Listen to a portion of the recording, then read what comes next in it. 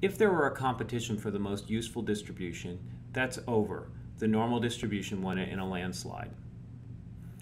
However, we could have a pretty active discussion about what deserves second place. The Poisson distribution would certainly be in the running. At any rate, the Poisson distribution is used to model counts. The Poisson mass function is lambda to the x, e to the negative lambda, all over x factorial, where x is defined on the non-negative integers, 0, 1, 2, and so on. The mean of a Poisson random variable is lambda, this parameter here, and the variance of this distribution is also lambda. So that's an interesting thing to take into account when you model things as if they're Poisson. The mean and the variance have to be equal, which if you have repeated Poisson data, this is a checkable assumption. I'd like to give some instances where we use the Poisson distribution. Anytime you want to model count data, the Poisson distribution is a candidate, especially if those counts are unbounded. There's also another set of data that's very common in the field of biostatistics, so-called event time or survival data. So for example, in cancer trials, you might be trying out a new therapy. You would model the time until people have a recurrence of some symptoms. Some people may not ever have that recurrence, and some people may in the time of the study. You need special statistical techniques to deal with that problem of so-called censoring, and those techniques have a deep connection with the Poisson distribution. Whenever you take a sample of people and you classify them according to some characteristic, for example hair color, and just look at the counts of the people of various hair colors, that's called a contingency table. You can create cross-classified contingency table if, for example, you were to count hair color by race, and each cell would be the specific race hair color combination, the count of the people in the sample that had that specific combination. The Poisson distribution is the default distribution for modeling contingency table data.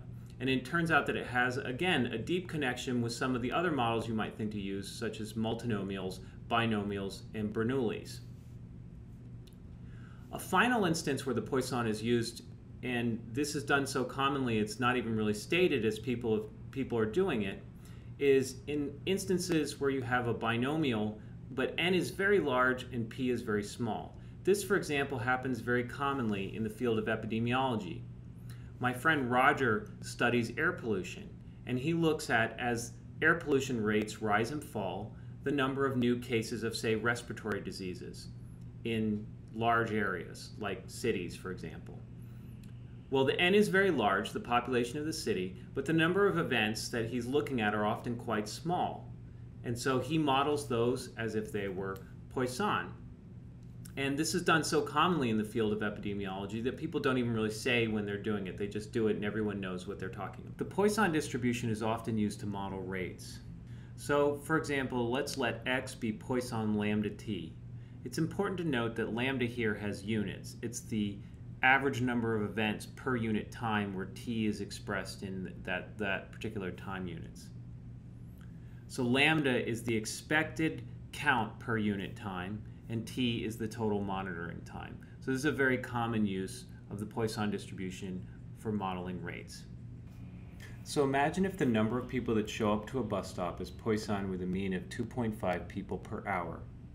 We watch the bus stop for 4 hours. What's the probability that three or fewer people show up the whole time? So that's just the Poisson probability of 3, 2, 1, and 0. And the rate we want at this point is not 2.5 because it's 2.5 events per hour, but we watched it for 4 hours, so we want to put in a rate of 2.5 times 4, and here we get the probability here of 1%. Let's talk about the Poisson approximation to the binomial. Particularly when n is large and p is small, the Poisson can be a quite accurate approximation to the binomial.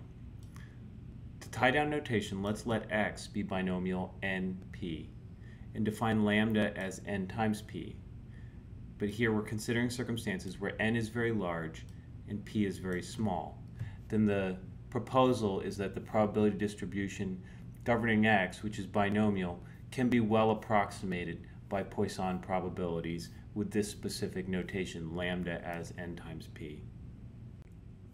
As our final example to discussing the Poisson distribution, let's go through a Poisson approximation to the binomial. So imagine if we were to flip a coin with success probability 0.01 500 times. What's the probability of 2 or fewer successes? This is simply to illustrate that I have a setting that's a binomial probability with a large N, 500, and a small p, 0.01. And now I want, but it's still in the realm where the binomial calculations are possible. So here when I do p binom for 2, because the question asked for 2 or fewer successes, size equals 500, 500 coin flips, probability equals 0.01, suggesting that the true success probability of the coin is 0.01, I get around 12%. When I do the same calculation with Poisson, 2, and then now instead of inputting the size and the probability, I put in lambda as n times p, 500 times 0.01, I get 12.5%, so fairly close.